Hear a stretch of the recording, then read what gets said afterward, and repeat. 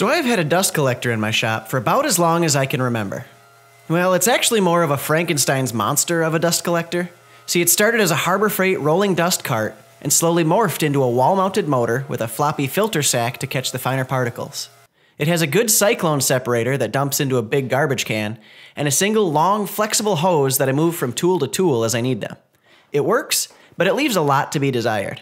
If you want to see more details about this old setup, there's a link to the original video in the description.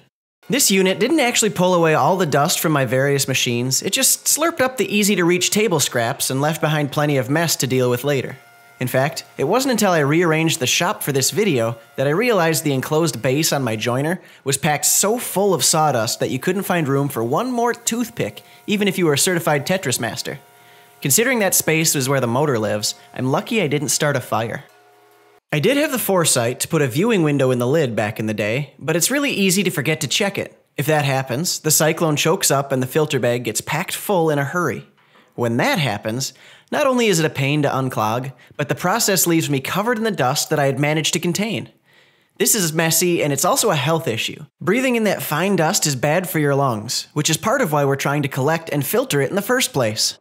So for years, what I thought was a perfectly adequate dust collector was honestly more like a big, loud shop vac. It wasn't until my recent upgrade that I really understood what good dust collection is.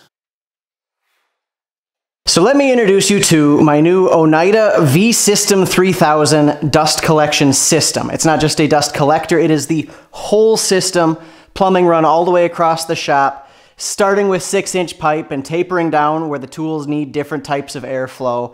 Blast gates, flexible hoses that are rigid so that the amount of horsepower in this doesn't collapse those flexible hoses. We have a 55-gallon drum of storage as opposed to a 35-gallon garbage can with my old system. So almost double. Okay, don't check my math. But I can get close to twice the work done before I have to go empty this. And all I have to do is take the ring off, roll it outside, and I can either dump it in the tractor to haul away or just haul it off with the dolly itself.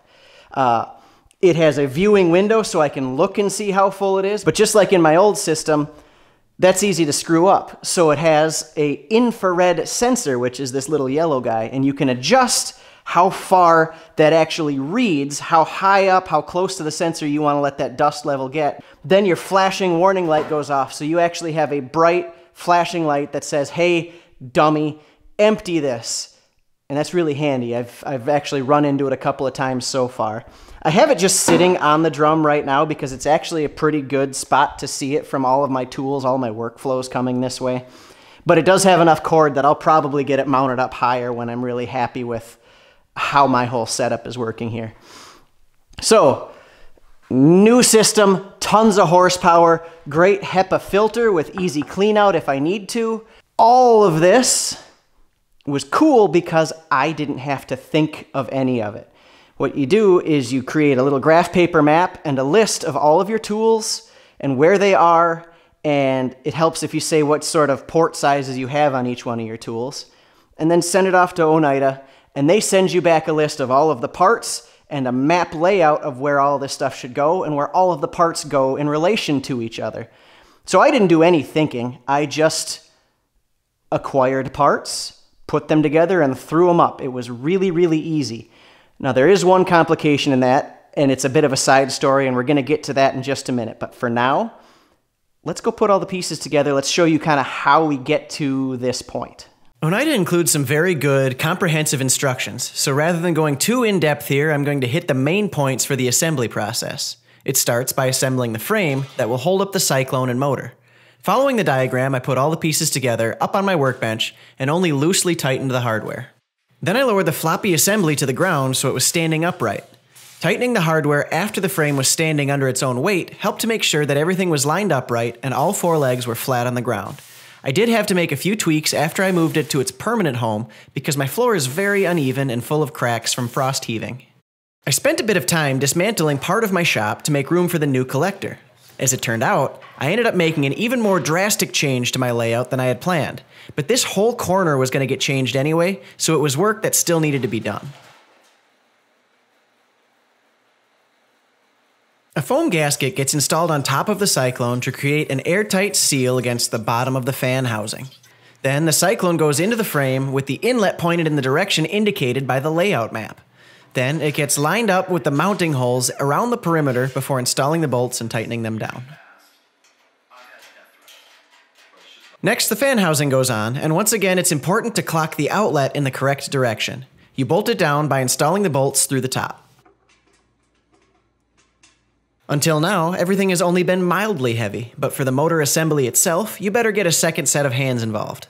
I rolled my workbench into place so we had a big, solid surface to stand on. Then Katie and I lifted the motor and set it on top before tightening more bolts to lock it in place. There's an elbow that gets attached to the fan housing, and a support brace helps take a little of the weight off of it. I put the dust bin on the filter using J-bolts, then I flipped it over and checked to see if the top hat would fit. Realizing that this was actually just a drop-in silencer, I threw it in the top of the filter, then hung the whole thing from the elbow using more J-bolts. These funky bolts make it easy to remove and clean the filter in the future if it gets plugged with fine dust. So really quick, I need to stop and explain something. This right here is the monkey wrench that I threw at this whole process. See, I had sent off my list and my requirements, and they sent me back a map, and I started working on it, and originally, the dust collector was going to go right here, about 3 feet down from where my original one was. But in the process of taking the shop apart and starting to set the machine up and realizing that this is semi-permanent and knowing that I had always wanted a bigger planer, I didn't really want to have to take things apart and set it back together if I were to have bought this a year down the road, something like that. So I started looking at sales, and turns out this thing was on sale at the time all of this was going on. So I bought it, which complicated everything because nothing fit where it originally was planned to. So I spent a little bit of time and rearranged my entire shop. So now the dust collector moves from here to that back corner. The joiner moves from that back wall to this whole wall is just joiner space. This back end is actually for my mobile tools so that the stuff that I don't use very often can roll over and get hooked up individually when they need it. Over here was my miter station. Now it's against that back wall underneath the window. The workbench turned a little bit and rolled out into the center. And then the table saw moved way across the room. It was sitting exactly where I'm standing, and it just rolled over 6 or 8 feet. But actually, now that this is all put back together, this is a much more efficient setup, a much more efficient workflow than what I had before. So I made Oneida set me all up with one way, and then I contacted them and said, hey, I screwed it all up. Can you help me? And they redid the whole thing, drew a new map, and said, you're going to need 3 additional fittings to get this thing hooked up. And that was it. That was the whole thing. It was a 2-day process for them to get my information, make some changes in their software, and ship out new stuff. So 3 days after I told them, I was back to putting stuff together. So now that the dust collector is assembled and all the tools, old and new, are in their new homes, it's time to run ducting to them. Since every system is going to be different, I'm just going to give you some points I picked up along the way. First of all, assemble as much as you can on the ground. It's much easier than trying to fit one piece at a time together from the top of a ladder. A straight segment at the start of your main line ensures maximum airflow. Oneida recommends a minimum of 1 to 2 feet before you introduce a curve. Since my main line is in a major walkway, I went with roughly 20 inches before I curved the line up to the ceiling. I figured this was a good compromise between airflow and avoiding banging my head on the pipe. From here, it's just a matter of branching off from the main line to reach all of the tools in the shop. Right away, I needed to branch off to the far wall, but I also needed to avoid some junk on the ceiling, so I needed a very slight bend in the line. To do this, I used a 90-degree fitting and straightened it out so it only curved a little bit. Smoothly adjusting a 90-degree elbow into some other angle is simple. Just make a mark on the outside of each segment, then rotate every mark in the opposite direction, keeping left turns lined up and right turns lined up. With the bent pipe in place, followed by a Y, I used straps screwed into my sheeted ceiling to keep everything from crashing down on me while I worked. Later on, I'll tighten these straps, but leaving them with some slop now makes it easier to come back and tape the seams. After the Y, there was a section of straight pipe, then another 90 and another straight, which is the start of my first drop down to a tool. This piece is a Y and a reducer all in one, which turns a 6-inch pipe into 2 4s. I put blast gates into the end of each of these, then attached hose adapter fittings to the bottom of each blast gate. I come back to this seam later on and run a bead of silicone around the top and bottom of the blast gate to prevent any air leaks. I figured out later that it's much easier to put silicone on the lips of the blast gate first, then assemble the fittings and screw them together. At this point, I can attach a heavy-duty flexible hose with a hose clamp, then attach the other end to the tool, in this case, my relocated joiner. From here on out, it's mostly an exercise in repetition. Assemble what you can on the ground, fit all the assemblies together, attach the drops to their respective tools, then come back and seal off any seams that you missed.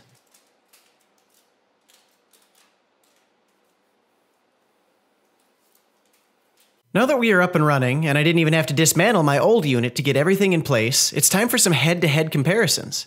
Starting with a noise test, let's just get a frame of reference. This is my dinky little dehumidifier. It's quiet enough that sometimes you can forget that it's even running. Using a free decibel meter app on my phone, it looks like it runs at around 50 decibels. With nothing on in the shop except for the lights, we're getting low to mid-20s, then you can actually see my footsteps jump to the low 40s when I walk over to turn on the old system.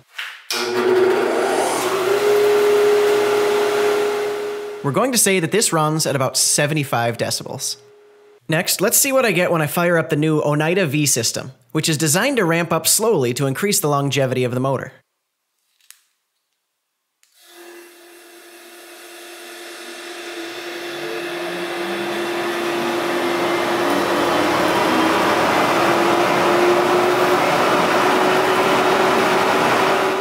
Looks like this operates at about 80 decibels, so it's a little louder according to my phone, but considering this is a 3 horsepower motor running on 220 power versus the other machine, which is only 2 horsepower on 110, I thought the gap would be bigger. So here we have a 5-gallon bucket of sawdust. It has everything from big planer shavings to fine palm sander dust. Let's see how long it takes the Franken collector to clean up this mess.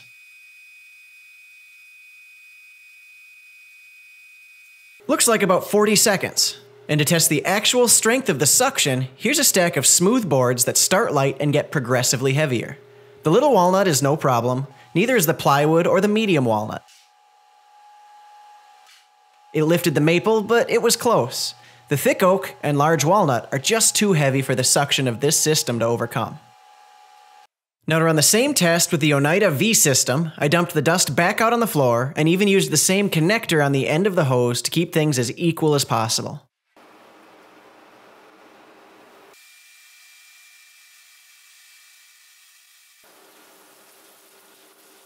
Looks like about 24 seconds, almost half the time it took the other machine. Oh, and check this out. That test, it was done with the 5-inch blast gate for the planer left open. It probably could have completed this test faster, but when I shut this gate, there's so much suction in the system that it actually starts to lift the mostly empty drum off the ground. As for the board lifting test, the little walnut was a joke and the plywood was easy after I flipped it over to the non-perforated side. The medium walnut, maple, and thick oak all lifted off the ground easily enough.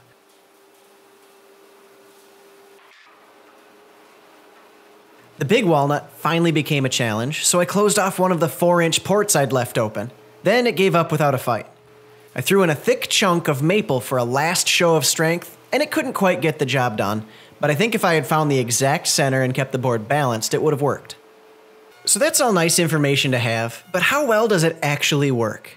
Let's take another look at this clip from the beginning.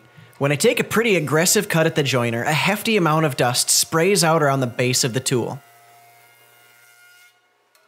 Now let's look at that same example using the new V system.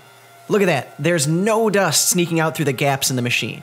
This system does way more than clean up the easy table scraps. It actively jumps up and cleans the crumbs right off your plate when you're not looking. So through all that testing, I was kind of messing with opening and closing different blast gates to see if I could control different flow rates and speeds and even sounds. And I didn't really have to do that because this thing has what they call their smart boost built into the system. When it feels a change in the resistance, all your blast gates closed versus open, it'll actually change the amount of horsepower it's using to keep the airflow more consistent across the board. So whether you're shooting through a big hose or a little bitty one, the power is kind of the same.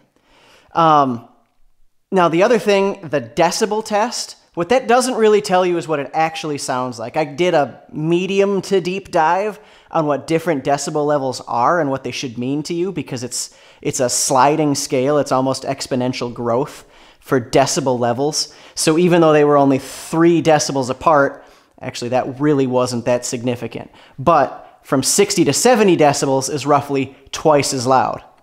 From 70 to 80 is roughly twice as loud. From 70 to 90 is roughly 4 times as loud, if I'm remembering what I looked up correctly. Don't hold me to that, but also, I looked up a bunch of different sources and a lot of them were fairly inconsistent. 60 was like normal conversation. 70 was like your alarm clock going off. 80 was a hairdryer. And different sources said different things, but that's kind of a good baseline. What everybody kind of agreed on was between 80 and 90, prolonged exposure is going to damage your hearing. So both of my machines technically registered as below hearing dangerous levels, but it's loud enough and long enough you should wear earplugs anyway. But the one thing that seemed huge to me that you can't pick up on the microphone and you can't pick up on that decibel meter on my phone is the tone. This thing just makes a noise. It just sounds like a tool that's running. That Harbor Freight motor hummed at such a pitch that if I had earplugs and earmuffs on, my brain would still vibrate. It found the right frequency to drive my brain crazy. It shocked me to know that it was actually quieter than this one, because of everything in the shop, that thing made the absolute most noise to my senses, but apparently not to recording devices. Anyway, going forward, I have 2 tools that I'm going to hook up to this that aren't hooked up yet. I have a belt and disc sander and I have my bandsaw. The trick is, neither one of those has a way to connect them. So there will be a video coming up. I am going to install a dust collection port on this, but this was actually my wife's grandpa's saw that I got from my wife's grandma, and I can't bring myself to cut a hole in the metal door, so I'm going to build it its own custom wooden door that'll seal up a little bit tighter, and then I can get a dust collection port on it. So that'll be part of the video. And then I'm also going to try to come up with some kind of a box to contain the dust in this belt sander, disc sander, stationary tool thing. And then there'll probably just be an update on how this thing has been working for me. And that about does it for this one, guys. Huge, huge thank you to Oneida for sponsoring this video. As always, all the links to stuff that you might be interested in is down in the description. If you think you need a new system like this, which you absolutely do, links are down in the description. You can get a hold of the people at Oneida. You can go do some research for yourself and take a look at all of the cool options that they have. If this is too big, if this is too small, they have something for everybody. So thank you very much for watching, guys. I will see you next time.